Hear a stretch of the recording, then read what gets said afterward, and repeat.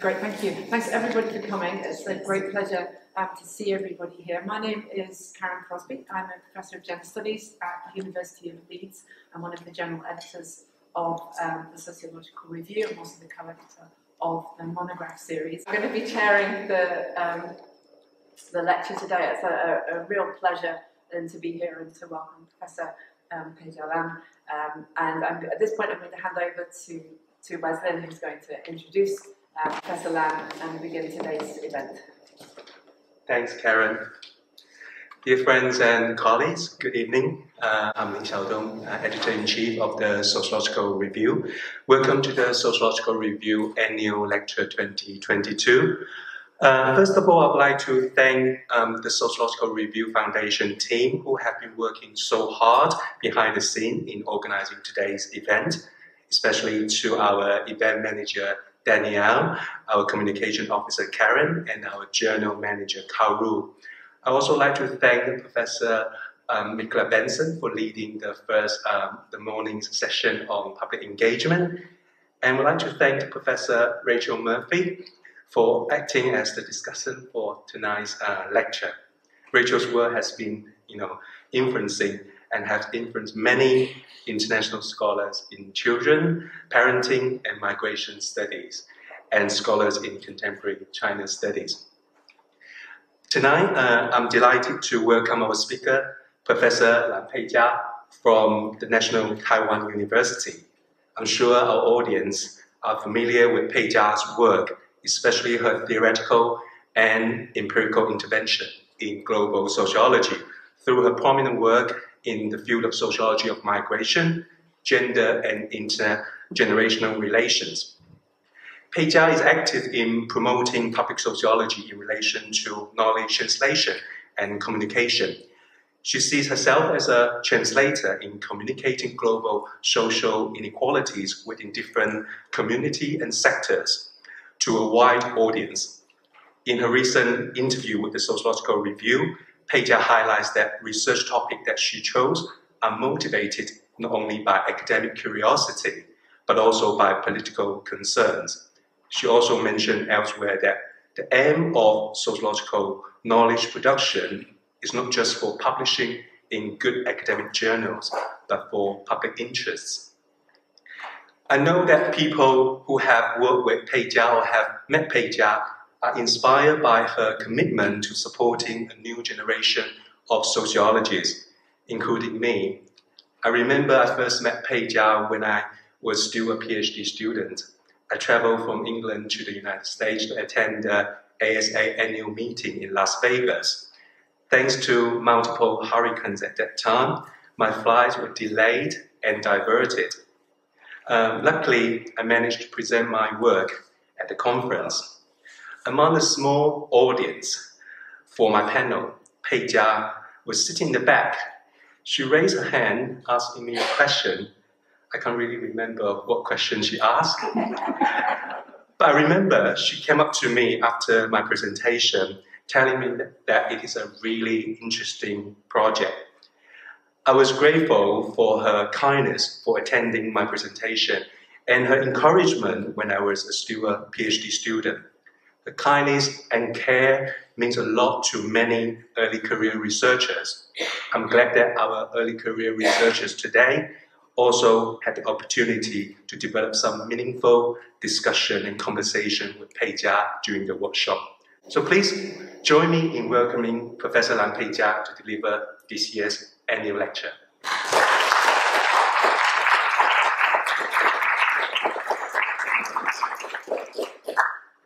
Well, thank you very much for the kind introduction. Okay, so the title of today's talk is Navigating Child-Rearing, Fatherhood and Mobilities, a Transnational Relational Analysis. The goals of this lecture are twofold. First, I propose the transnational relational analysis as a theoretical tool to examine how people raise children in multi-layered, multi-sided, transnational social field, involving the interconnection of different sorts of mobility and immobility. Second, I apply the transnational relational analysis to examine 3 empirical cases of fatherhood. Fathers from the transnational middle class in Taiwan, male Taiwanese immigrant with professional jobs in the US, and working class Taiwanese men who enter cross-border marriages. So let me say a little bit about the theoretical framework. 2 theoretical paradigms has dominated the study of parenting. First, parental values and ideas are considered cultural repertoires shared by ethnic groups that often persist over time. In Chinese culture, traditionally, while mothers were delegated the more nurturing aspects of day-to-day child rearing, Chinese fathers' central application were yang, which involves material provision for children and the whole family, and jiao, to instruct children in social etiquettes and knowledge, and act like as role models.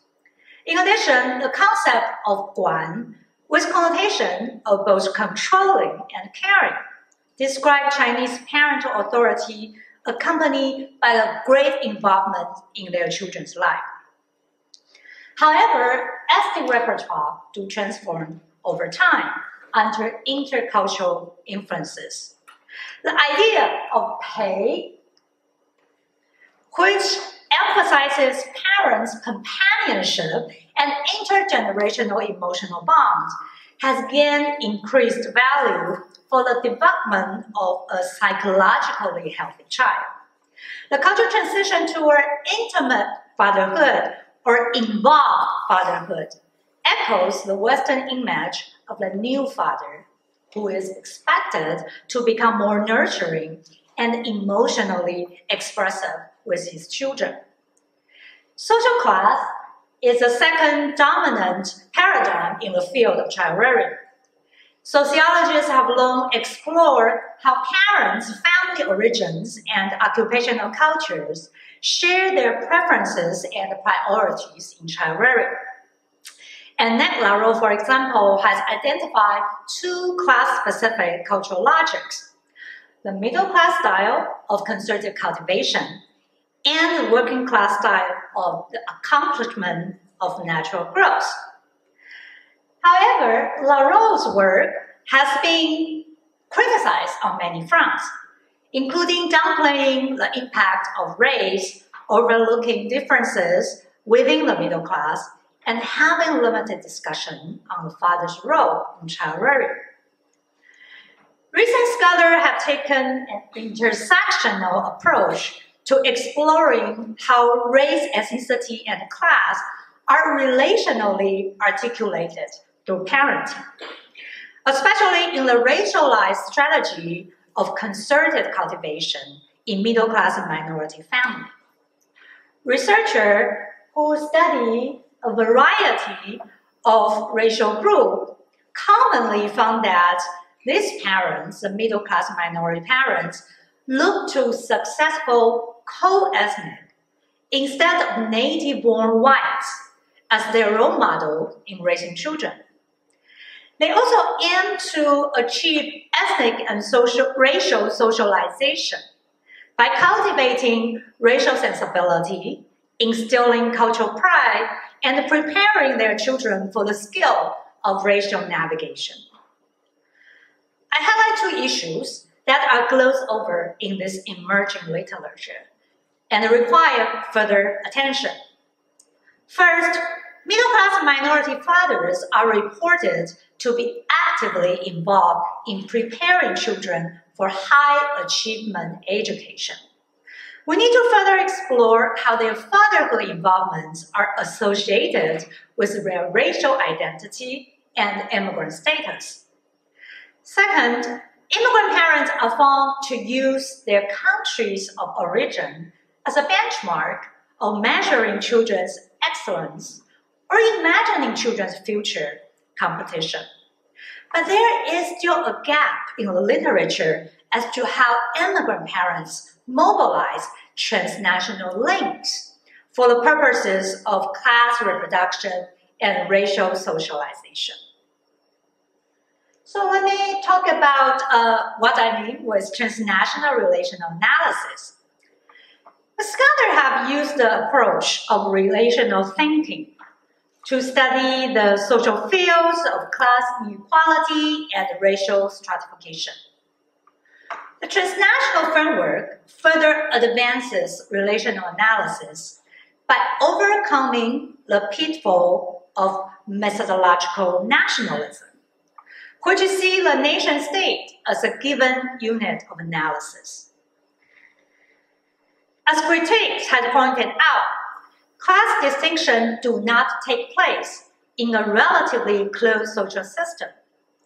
Recent scholars also started to look into the global construction of race by examining how immigrants and return migrants negotiate racial classification and identities across home and host country. Peggy Levitt and Glick Schiller have proposed the groundbreaking concept, transnational social field, to describe how transnational exchanges of ideas, practices, and resources facilitate the simultaneity of family lives and kin networks live across national borders. They distinguish two practices in a transnational social field.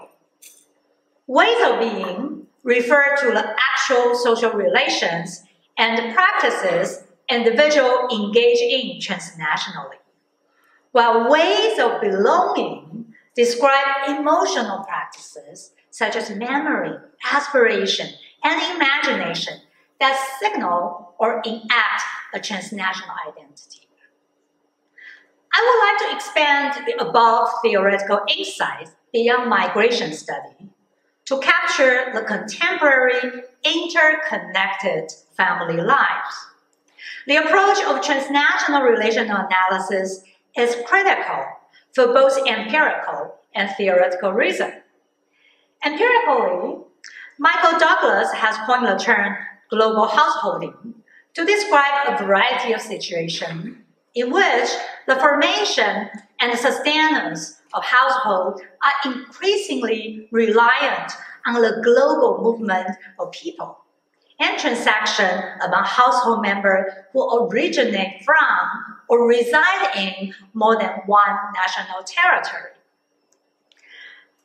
Wealthy parents in the global South has long utilized international migration as a strategy of Iowa-Uncle flexible capital accumulation, including parachute children who emigrate alone and geese families in which mothers accompany children studying overseas while fathers stay behind and visit from time to time.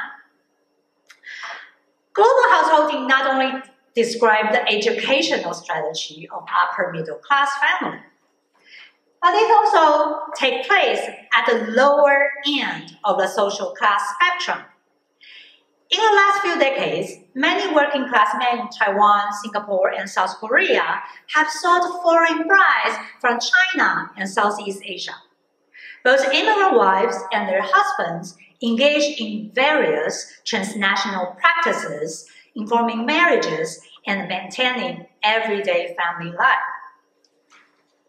Theoretically, the transnational relational analysis offers a critical tool to examine three major issues. First, the transnational framework reveals how parents mobilize transnational flows of ideas, resources, and social connection to negotiate with local cultural repertoires and educational regime.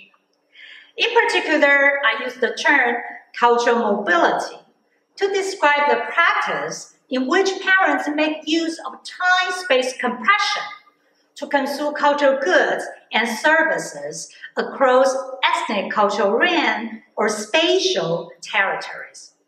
Cultural mobility can take place in multiple directions between the global north and global south, and between the sending and the receiving country of immigration. Second, transnational relational analysis interrogates the emotional experience of global parenting in a relational manner, revealing visible and invisible links between those who move and those who stay behind. Finally, a transnational relational analysis offers a critical framework for examining how the spatial and the relational context enable and constrain the practice of fatherhood as a process of negotiating masculinity. Methodology. The transnational framework of relational analysis requires a methodology that investigates the intersection of a different source of mobility and immobility at local and transnational scale. A multi-site study that includes those who move and those who stay would be ideal.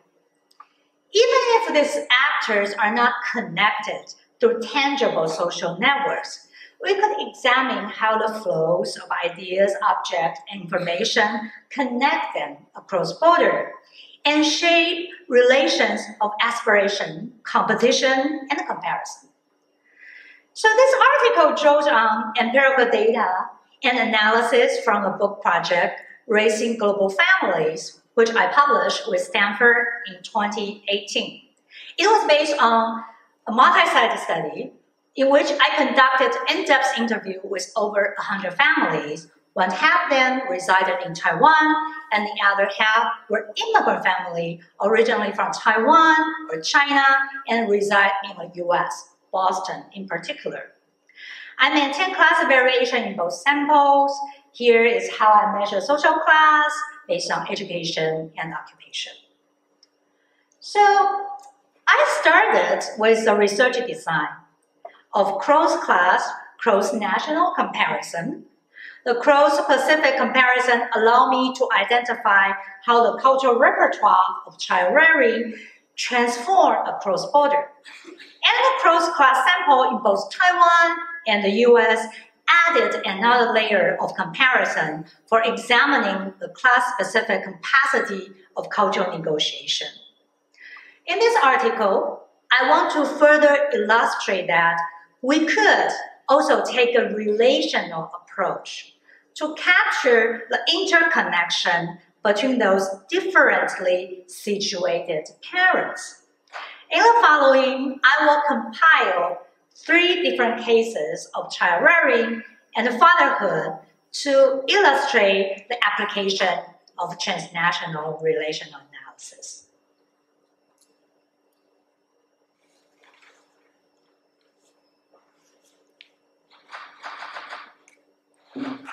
So let me start with the transnational middle class.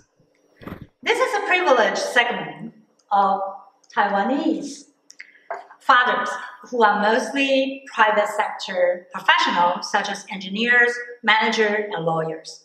They play essential roles in globalized production, and many have overseas experience of study or work. They prioritize parents' responsibility to provide their children with education, 教育, and engage in the strategy of concerted cultivation. They choose international, private, or charter school with Western curricula and send their children